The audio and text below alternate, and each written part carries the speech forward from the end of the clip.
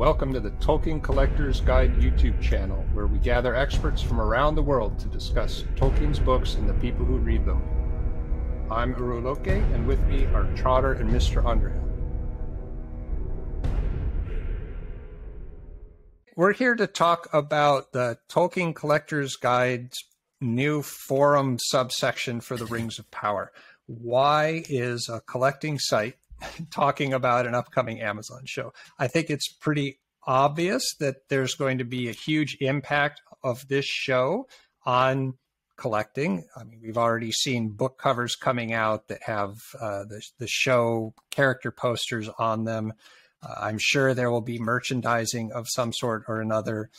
There will be a large shift in fandom as new people suddenly discover Tolkien from this show who haven't read the books before. We saw the same things when the movies came out 20 years ago or so. So there is some connection to collecting that I think is important. That's one of the reasons I think it's there. But in a much larger sense, I feel personally that the conversations around what's happening in fandom today, outside of just collecting, is taking place mostly on social media. I have a pretty strong presence on Twitter. I'm there a lot. I'm talking about non-collecting things quite often with people. I'm talking about lore. I'm talking about the show. Same thing on Facebook, and there's Reddit groups and TikTok. All of these are fantastic ways for people to share, but they're very ephemeral. It's very hard to find a conversation from a week ago on any of these social media sites. They tend to come and go. I really wanted to have a place myself where it was well organized, well moderated, a community of people who've been around each other and is growing. But it's existed for a long time, and it is a stable environment. It's a safe space for people to talk critically and enthusiastically about this topic. So it's not just collecting, but it's interesting to me as well because I love Tolkien. I love his books, but I'm very interested to see what's going to happen with this show. So it's a bit of an experiment as well. Can we expand the forums beyond just collecting and continue to have the rigorous conversations that we have? So what do you guys think? How do you feel about this? Well, I think that the forums for me is quite a good way to actually deal with something like the Rings of Power. One of the problems that you have with, say, Twitter or Reddit or Facebook is someone will ask a question and then a couple of days later it's gone off the list, and then someone will ask the same question again, and then a couple of days later. And so, whereas with forums, you can actually make a topic. We can sticky them. We can put topics at the top that we think are important. People can go in and without asking the same question again, they can actually already have a look and see, and then they can contribute towards that discussion as opposed to starting a completely new discussion on exactly the same thing that somebody else has been talking about a few days beforehand. And I think it actually gives you a better experience, really, for talking about this. We've started it now because we're gearing up for the show to launch. So obviously we're expecting a huge amount of stuff to be coming when the series is actually on the television and the month, say, beforehand. But we want to try and get the framework in and get people to be aware of that forum's there, to get them signed up, to get them to be comfortable coming onto the site and knowing what sort of things are going to be on there for you to look at.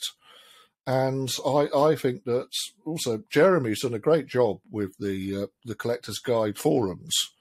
And I think it's a waste just to really just use them for what we've got at the moment. We can use the same excellent forum software that he's developed for other areas, and Rings of Power is a very topical one to do at the moment. Yeah, I think that if you want to bring it back to what the site is originally intended for, and it's collecting Tolkien books and other Tolkien, just other Tolkien in general. The Amazon show, there's going to be a lot of new things to collect. And I think that's kind of what started the conversation months ago, was that we knew that there was going to be a lot of new Tolkien things that were going to be put into the marketplace, and there's going to be a lot of new people that want to collect Tolkien. And we thought that the best way to go about having, because we have a store in the site where we have most of the Tolkien titles that are in English, which we're working on other languages too, but for right now it's mostly English. And we thought that we would separate the listings in the store into an Amazon specific part of the store. And I think that sort of started the conversation to, well, we should have a forum that's directly related to the Amazon show, because if we have things in the store directly related to all the new Amazon merchandise that are going to be coming out, which is very controversial. Some people really like it, but some people really don't like it. But there's a large number of collectors who are going to want to get all of the television tie-in books and television tie-in things, just like there were during the Jackson films. I know that Jeremy's got a lot of movie tie-in stuff. I know he's got a lot of posters from that time period. There's going to be posters that people are going to want from this. So it's important that we are able to organize the site in a way that people who want to come to the site specifically for the Rings of Power are able to use it, and people who don't want to use the site for the Rings of Power are able to use the traditional features of the site. So the site is very organized in that way. And I think it's a really nice experience, and it's not as chaotic as something like Twitter or something like Facebook, where things seem to be kind of thrown at you all the time and then they go away and you never see them again. Yeah, it's been important in my mind to structure this where, we're always trying to make it easier to find things. It's important to be able to ignore or mute things you're not interested in, and really customize the experience of the site and the forums and the community to meet everyone's needs. There's clearly a contingent of people who are very excited about the show, and just as clearly people who really want to stop hearing about it and have no interest in it at all. And so the forums are really structured so that you can do one or the other or both based on your preferences, and change those as time goes on. So we've had a little bit of discussion around the Rings of Power for years now. I mean, since the announcement of the deal, we chatted about a little bit back 5 years ago now. We talked about the maps when Amazon did the series of maps that came out. Amazon actually read one of my posts on the Compass Rose and made a change because they had an error in the maps, and they went back and fixed it. So Rings of Power and Tolkien Collector's Guide have had a good relationship for the last 5 years or so. We're just trying to make it easier to use and easier to find, and easier to separate those conversations around that from everything else that we talk about on the site. We've moved those posts actually into the Rings of Power area as well. So if people are interested in looking at some of the stuff, because some people might not be aware of the Compass Rosing, but it's very interesting actually to look at that. And the fact that there were some mistakes on it was fascinating as well.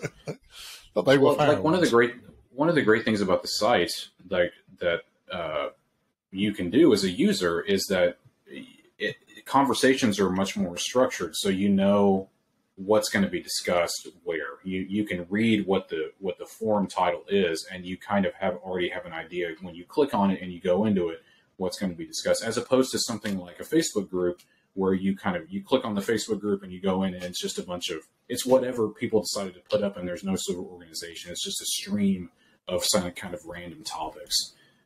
So you really have a lot more choice with the site than you do for something like Twitter or Facebook.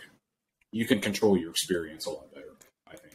And I have a secondary purpose in this. I want to turn show fans into book lovers and collectors. It's we all do. Nefarious, Jeremy, nefarious. Come for the shiny, glossy TV show related conversations, but read Tolkien books.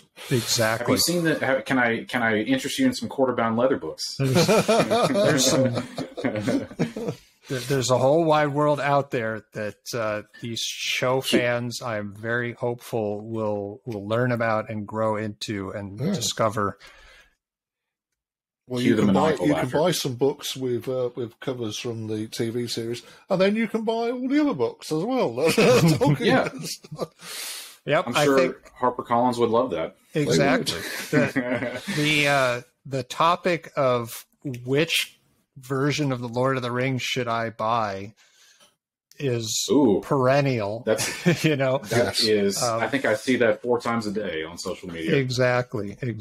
So we have our opinions. They're very strong. They don't always agree with each other, but being able to find, once you've been told what your choices are and you've decided what you're looking for, I think the Tolkien Collector's Guide is a preeminent place to actually be able to go out and find those books that you're looking for. It's the only place. It is the only place. Yeah.